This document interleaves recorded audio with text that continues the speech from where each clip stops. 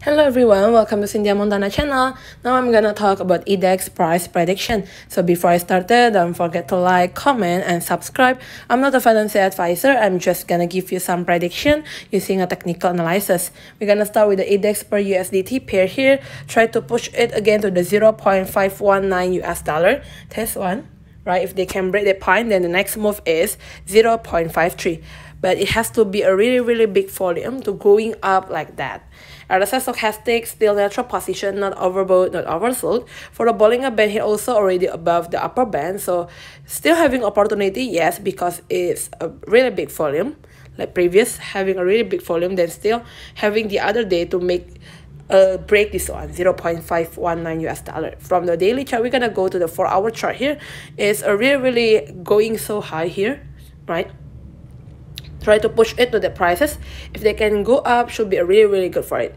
But we're gonna go to the all-time high slightly on the 1.69, but now it's only at 0.45.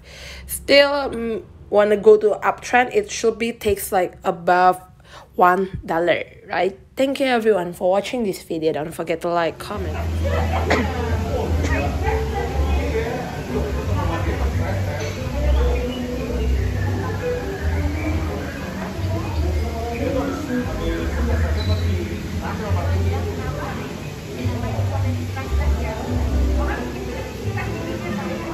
Hello everyone, welcome to Cynthia Montana channel.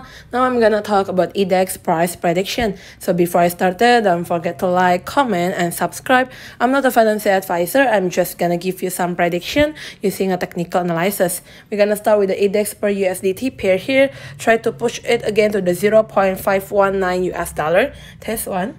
Right, if they can break the point, then the next move is 0.53. But it has to be a really big volume to going up like that. RSI stochastic still neutral position, not overbought, not oversold. For the Bollinger Band here also already above the upper band, so still having opportunity, yes, because it's a really big volume. Like previous, having a really big volume, then still having the other day to make break this one 0.519 US dollar. From the daily chart, we're gonna go to the 4-hour chart here. It's a really going so high here, right? Try to push it to the prices. If they can go up, should be a really good for it. But we're gonna go to the all-time high slightly on the 1.69, but now it's only at 0.45. Still wanna go to uptrend. It should be takes like above $1, right? Thank you everyone for watching this video. Don't forget to like, comment, and